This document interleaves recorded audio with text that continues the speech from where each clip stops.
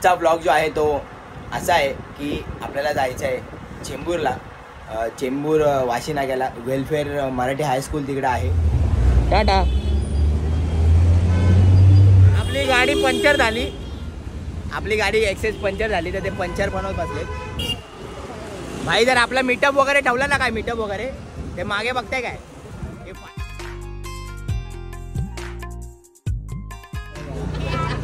भाई आल्या आला बघा पब्लिक जमा झाली कसली.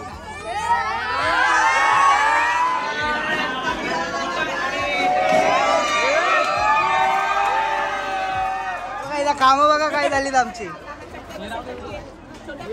पब्लिक बघा पब्लिक.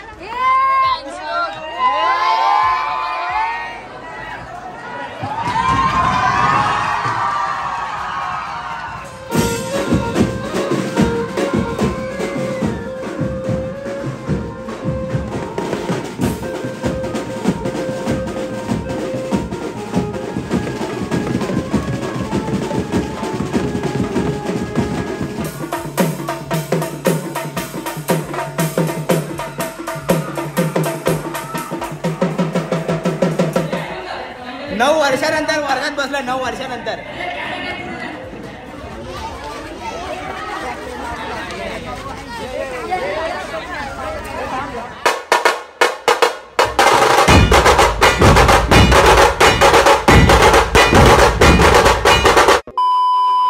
तर व्हिडिओमध्ये पुढे जाण्या अगोदर आज मी तुम्हाला सांगणार आहे मामाअर्थच्या अशा 2 प्रोडक्ट बद्दल जे आपल्या हेअर साठी खूपच जास्त युजफुल आहेत आणि खूपच जास्त इफेक्टिव्ह आहेत. तर त्या प्रोडक्टचं नाव आहे Mamaearth lemon anti dandruff shampoo आणि Mamaearth lemon anti dandruff conditioner with lemon and ginger for इची and फ्लॅकी scalp. Lemon जो आहे तो डॅन्ड्रफला रिड्यूस करतो आणि जिंजर जो आहे तो आपल्या स्कॅल्पच्या इरिटेशनला सूट करतो आणि सोबतच जेंटली क्लीनेस देतो. आणि हा जो कंडिशनर आहे तो आपल्या केसांना स्मूथ आणि सॉफ्ट बनवतो.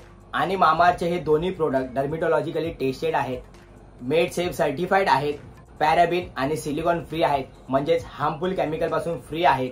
आणि सोबतच ऑल टाईप हेअर साठी सुटेबल आहे, म्हणजे तुम्ही तुमच्या डेली रुटीन मध्ये हे इझिली यूज करू शकता. याचे काही साईड इफेक्ट नाही आहेत. खूप चांगले असे 2 प्रोडक्ट आहेत. आणि मेन गोष्ट म्हणजे हे प्रोडक्ट तुम्ही कलर केलेल्या हेअर्स वरती पण यूज करू शकता. आणि जास्त करून हे प्रोडक्ट त्यांच्यासाठी युजेबल आहेत जे लोक जास्त ट्रॅव्हल करतात, म्हणजे बाहेर जातात, धूळ मिट्टीमध्ये जास्त ट्रॅव्हल वगैरे करतात, जसं मी स्वतः करतो. म्हणजे आम्ही बाईकने वगैरे कुठं जातो शोला वगैरे, तर आपल्या हेअर्सवरती जास्त धूळ आणि माती जमा होते, त्यामुळे आपल्या हेअर्सवरती डॅन्ड्रफ निर्माण होतो. आणि त्यासाठी हे प्रोडक्ट एकदम सुटेबल आहेत. म्हणजे ह्या प्रोडक्टमुळे आपला डॅन्ड्रफ जो आहे तो पूर्ण क्लिअर होऊ शकतो. आणि आता तसंच मी तुम्हाला हे यूज करून दाखवतो.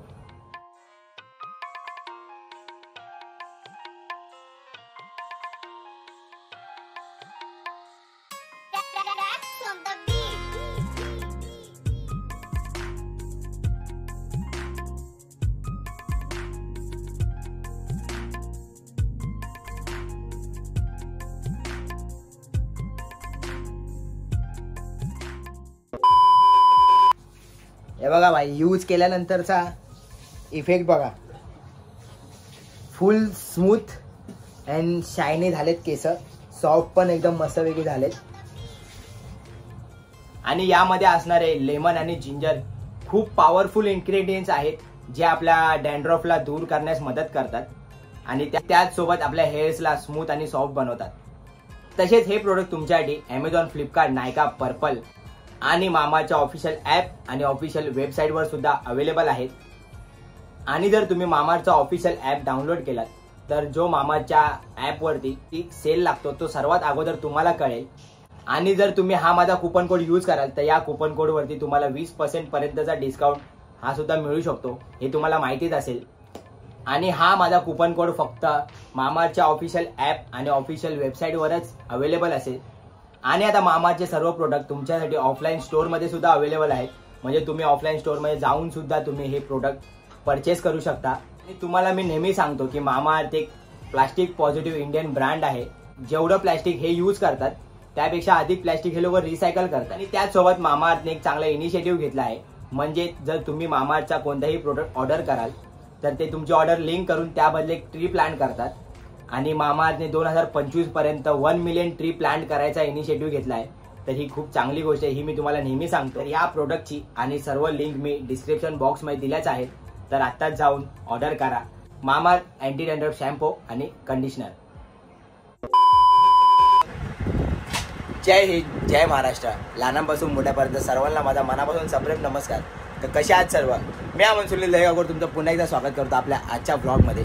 आजचा व्लॉग जो आहे तो असा आहे की आपल्याला जायचं आहे चेंबूरला.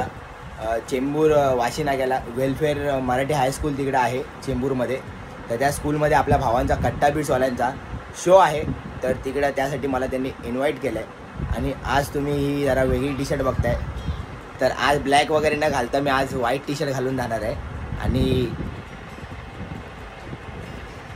काय टेन्शनमध्ये विचार करत बसले काय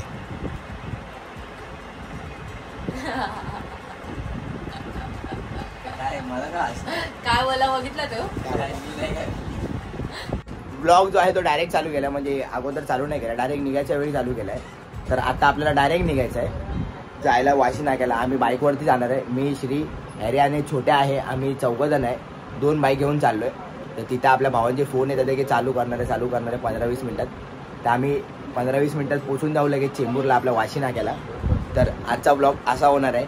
आणि तिकडे शाळेचा गेट टुगेदरचा शो आहे. म्हणजे शाळेमधला गेट टुगेदर वगैरे असतो ना, त्याचा कार्यक्रम आहे. तर त्यासाठी आपल्याला जायचं तिकडे आज वाजवायला. आणि आज हंगामा करायचा आहे कट्टा बीट चेंबूरघरमधून. काय ऑर्डर करू मी सांग. आणि मयू आले, ती डायरेक्ट जी लेडला चालले. कुठे आहे? परेलला ना.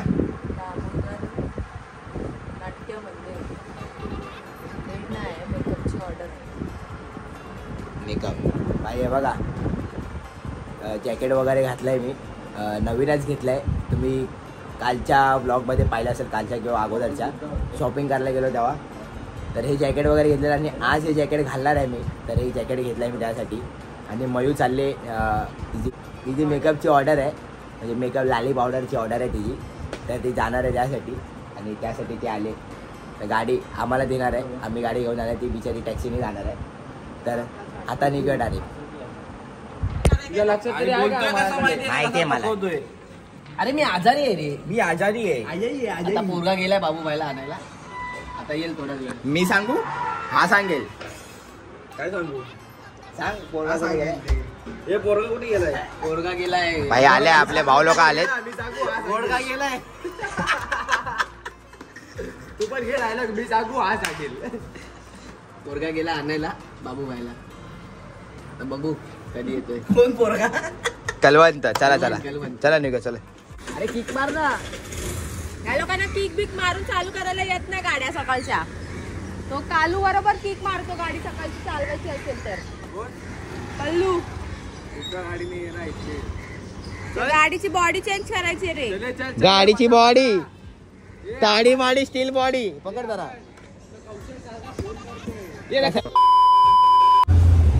टाटा. थांब, ते लोक येतात ना. पंचर भाई. आपली गाडी पंचर झाली. आपली गाडी एक्सेस पंचर झाली. तर ते पंचर बनवत बसले. पण आपल्या तेवढा टाइम नाही. आपण निघून जाऊ भाई. हा, आम्ही निघतोय पुढे. ते लोक येतील मागून. ओके चल. तू तर चल तू जा. आम्ही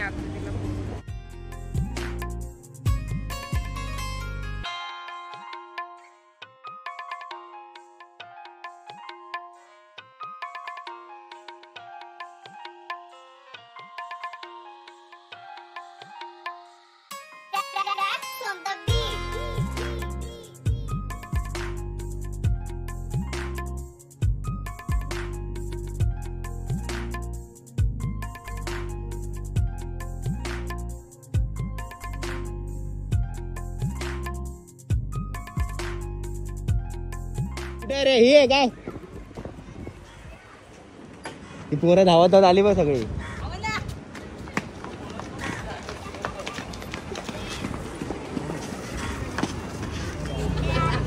भाई आल्याला बघा पब्लिक जमा झाली कसली.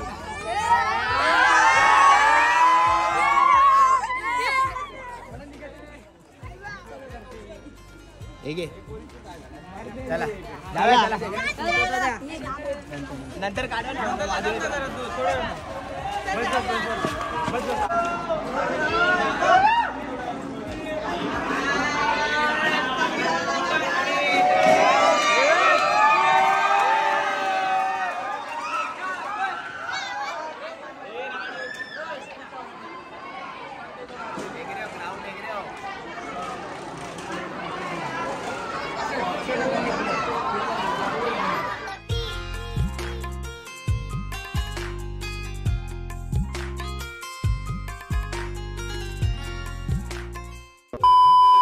बघा इथं काम बघा काय झालीत आमची.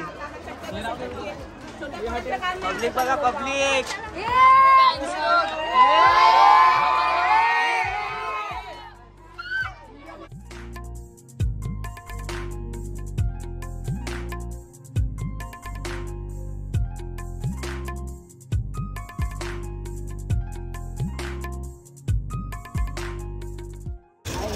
आम्हाला आतमध्ये तरी घे. अरे माझी शाळा अशी तर सगळ्याला घेतला.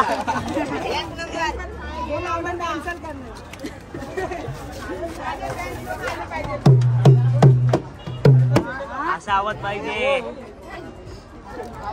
घे दुसरा घे.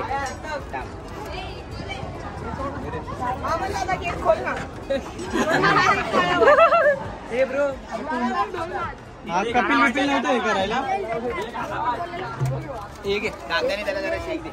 शेक मध्ये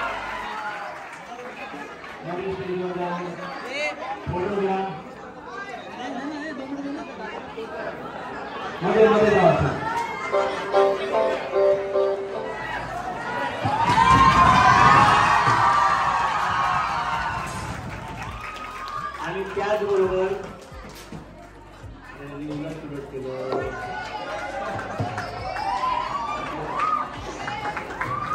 रुपेश गावकर त्याने मध्ये आहे शेतच्या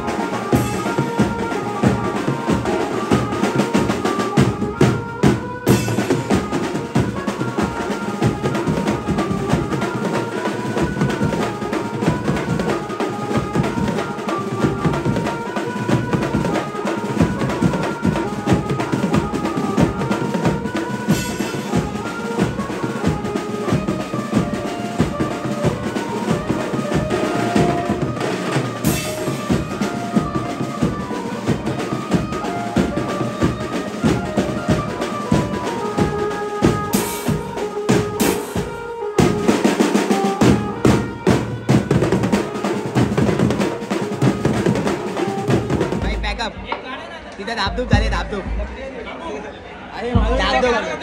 धापधूप झाली. पॅकअप आहे पॅकअप आहे. भाई पोरं थांबलेत बाहेर. कुठे आहेत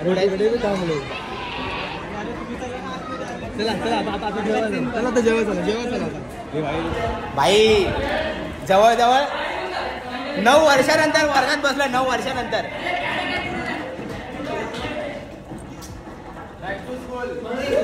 9 वर्षानंतर शाळेच्या वर्गात बसले. पण शाळेमध्ये आलोय तर एकदम वेगळीच फिलिंग येते. शाळेत तुम्हाला शाळेत येऊन कसं वाटतंय? मी सांगू हा सांगेन. मी सांगू तो सांगे. तो सांगेल. तू शांत बस. कॅन्डल डे जेवण करायचंय. कॅन्डल डे जेवण. हा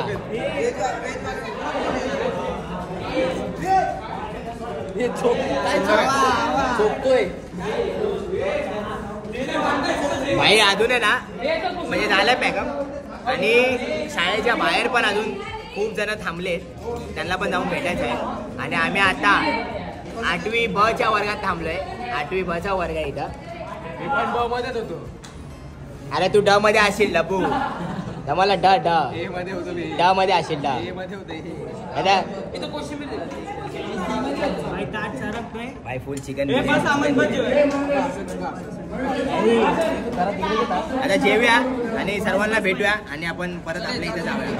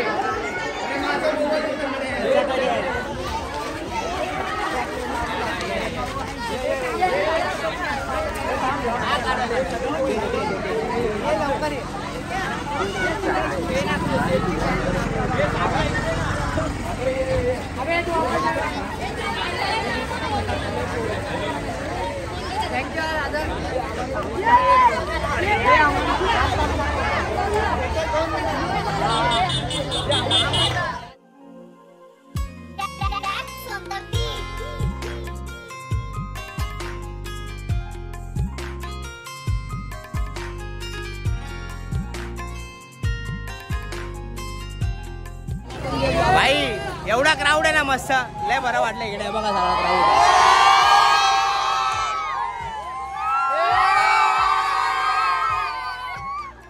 बस बस बस इथं पण आहे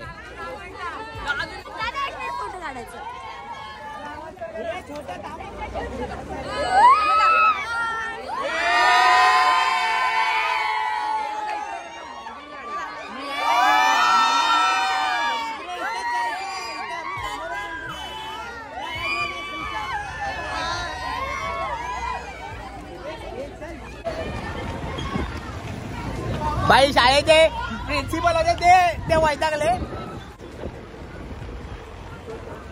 अरे पुरी पण पाहतात तिकडे मागे पळू नका रे भाई तुफान तुफान हेच प्रेम आपण कमवलं हेच प्रेम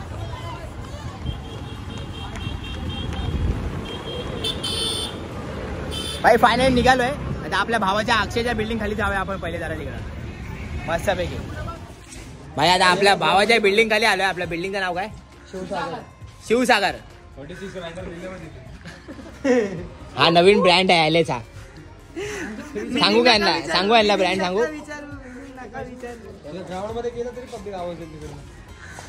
हा तिथं ग्राउंड आहे मागे. पण खरंच एवढं सगळं प्रेम पाहून ना खरंच खूप बरं वाटतं आम्हाला. मला तरी खूप आनंद होतो आणि त्यामुळे मी सर्वांसोबत फोटो वगैरे काढून जातो तिकडनं. कारण आपल्याला कोणाला नाराज नाही करायचं असतं भाई. बाहेर अक्षरशः थांबलेले 1-1.5 तास सगळे, तर त्यांच्याशी पण भेटलो, त्यांना पण भेटून आम्ही आता इकडे आलो. नंतर गाडीच्या मागे पळत होते. गाडीच्या मागे पळत होते नंतर. पण कसं असं पळत नका जाऊ भाई, काय उगाच काय व्हायचं वगैरे, तसं पळत नका जाऊ. तर आता आपण कल्टी मारू आपल्या घरी आणि तिथं जाऊन काय ब्लॉग येतो आपण तिकडे संपूया.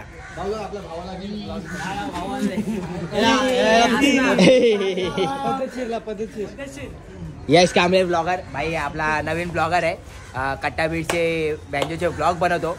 असाच माझा मला जेवढा सपोर्ट करतात तेवढा सपोर्ट आपल्या भावाला पण करा. म्हणजे जेवढे नवीन सुरू करतात आहेत की हे करायचा विचार करतात आणि सुरू करतात तर त्यांना आवर्जून सपोर्ट करा. कारण हे खरंच हे बँजो वाजवून ब्लॉग वगैरे शूट करणं ना हे खूप कठीण काम आहेत आणि खूप म्हणजे खूप कठीण काम आहे. की असं होत नाही की एक युट्यूबर कसा असतो व्हिडिओ शूट करतो आणि जाता घरी गेला का लगेच एडिटिंग वगैरे. पण आमचं तसं नाही भाई. वाजवायचं सगळं आमचं जे वाजवायचं कर्तव्य ते पूर्ण करून आम्हाला ब्लॉग शूट करावं लागतात. नंतर रात्रभर जागून आम्हाला ब्लॉग एडिट करावं लागतात. तू पण करत असशील ना ते? साहजिकच आहे. तेच असं. तर त्यामुळे भाई तसाच सपोर्ट असू द्या आपल्या भावाला पण. यश कांबळे हे आपल्या चॅनलचं नाव सांग त्यांना. यश कांबळे फक्त ऑनलाईन टाका. यश कांबळे येऊन जा. कट्टा बी चेंबूर. ओके. आणि आजचा जो इव्हेंट होता कट्टा बीच चेंबूरकर आपल्या ज्यांनी वाजवला आम्ही ज्या शाळेमध्ये, त्या शाळेमध्ये हे आजचे करता धरता होते. म्हणजे आजचे ऑर्गनायझर जे त्यांनी केलेले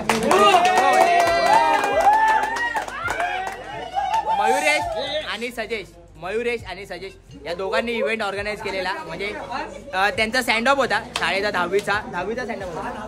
10वीचा मी तर अक्षरशः स्वतः आहे ना 9 वर्षानंतर शाळेमध्ये आलो आणि त्या बेंचवर बसलो. 9 वर्षानंतर शाळेच्या बेंचवर. कारण 2014ला मी 10वी दिली होती.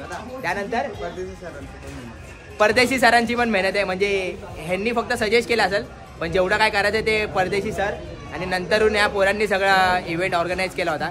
तर हे असे पोरं असतात म्हणून काय इव्हेंट होतात कॉलेजमध्ये बोला, शाळेमध्ये बोला. तर थँक्यू मला बोलवल्याबद्दल.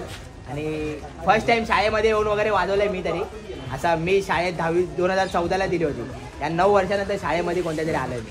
खरं थँक्यू. चला थांबा, आपल्या भावाला अजून काहीतरी बोलायचं आहे. थांबा काय बोला का. पण हे गरीब उभेत बघा इथं. या गरीबाला पण घ्या.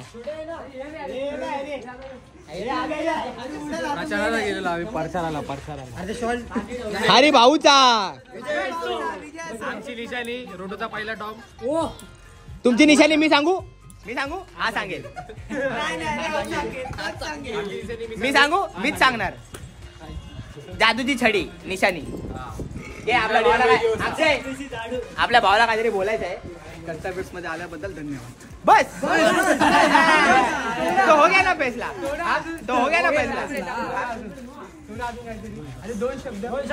मला वाटतं 2 शॉट सीधा चलते मुच्चड़ के पास और नाव मांगते फिर मुच्चड़ बोलेगा नहीं दूंगा तो फिर हो गया ना फैसला. ओम साईराम. चला आता फायनली छोट्या वैतागला आमचा. तर आता आम्ही जातो घरी. फायनली एक होती परी आपल्या एरियामध्ये, घरी नाही.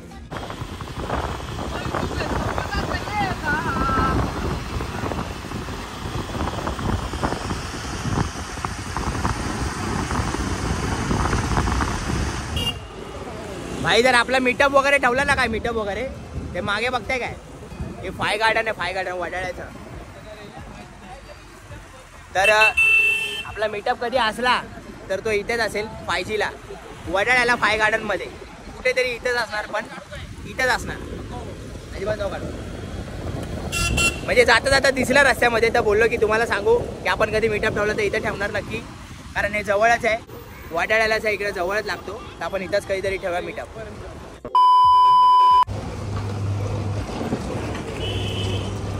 भाई इथं माहिती आहे ना, मागाशी मयूला सोडलं होतं,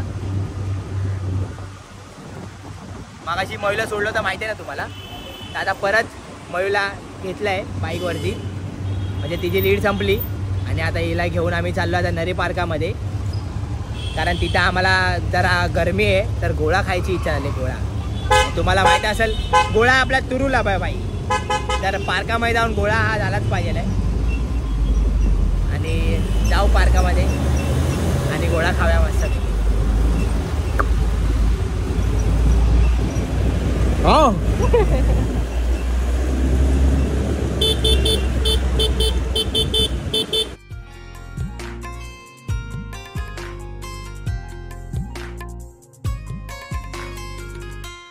पाचशेचा फाईन मारलाय.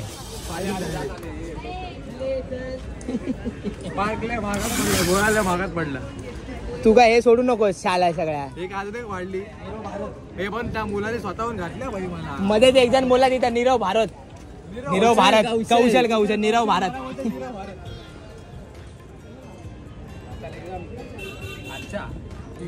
ऑरेंज आहे. अच्छा ऑरेंज है. आज जेली डाला कि ना जेली. लाल डालो जरा, लाल कट्टा है, लाल वाला जेली डाला कि नहीं इसमें, लाल डालो जरा, लाल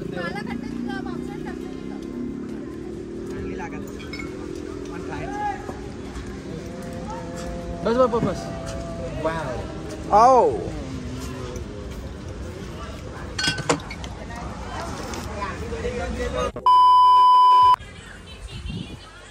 भाई खूप टाइमपास केलाय आम्ही.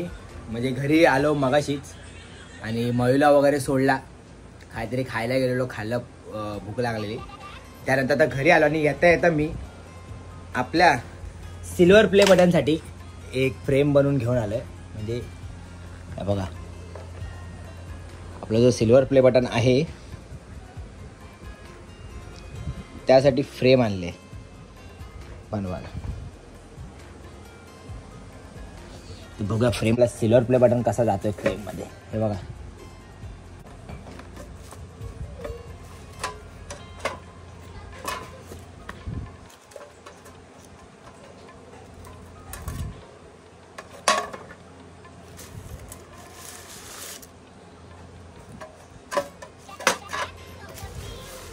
असं जाणार आणि या फ्रेम मध्ये आपला असा उलटा सिल्वर प्ले बटन.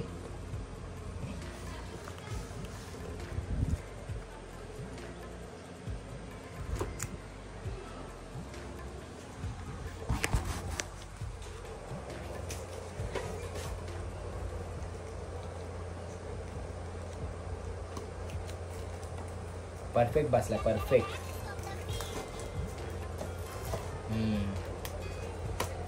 परफेक्ट बसला.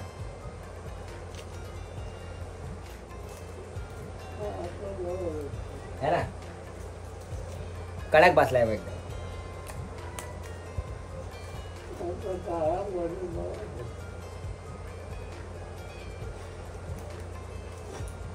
आता मस्त की लाव्या आणि डायरेक्ट लावून झाल्यावर तुम्हाला दाखवतो फ्रेम आपल्या ह्याच्यावर कशी दिसते.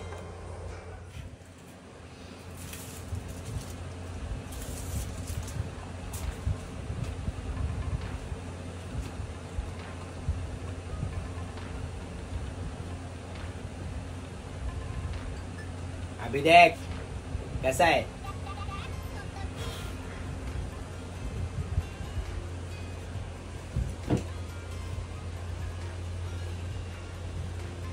आता वाटेला करा.